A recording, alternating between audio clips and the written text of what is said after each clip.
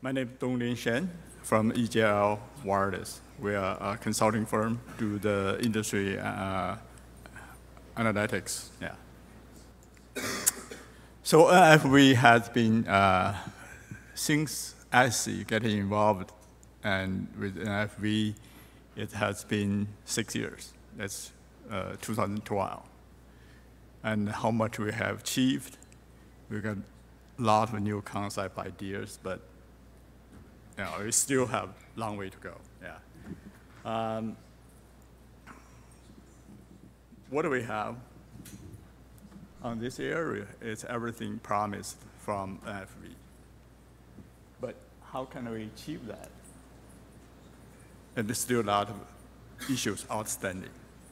But we have to remember, the important thing for NFV is really reprogramming. Can you speak close to the microphone? Yeah. The reprogramming is the most important thing. It's the key. We know we have the mobile phone CPU there, we have FPGA, we have the computer and reprogramming. Then basically you can do different things. And NFV, fundamentally, you have the capability to reprogram full network to do different things. Gave us huge flexibility. So you look at you're talking about flexibility. The network management orchestration is very challenging.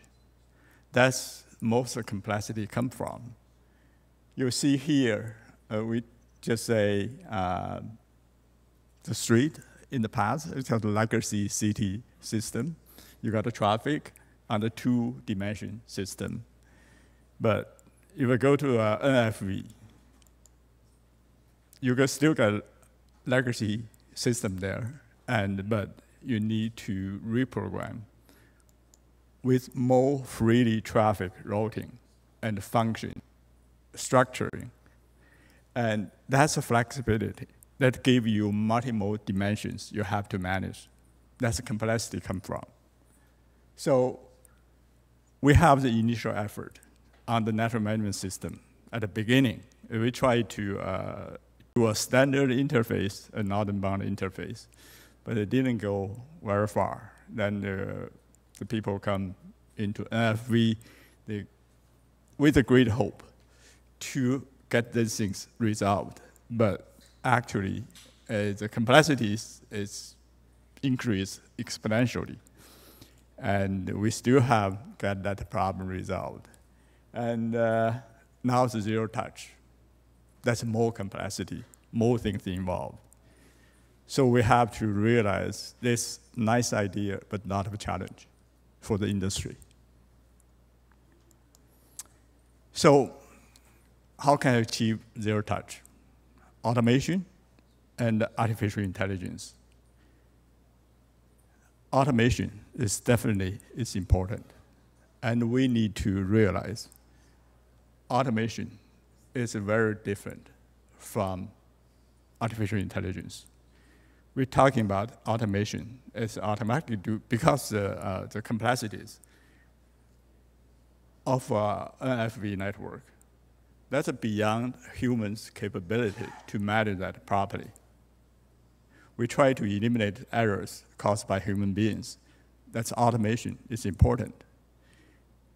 Normally, automation has a very low tolerance for errors, but AI still has a lot of room to improve. So that's the things we have to realize. But zero touch depends on both automation and AI. We need to understand what's the relationship there. And another thing we need to realize here, and in order to achieve zero touch network management, and can we achieve that without all this like open architecture, open source, and standard interface and interoperability? I think that's the most important thing. The industry has been trying to achieve that very hard, but still not get there yet. And we're talking about all these concept ideas. It's great. But we need to come back to very practical things we need to achieve for the zero touch and these fundamental things.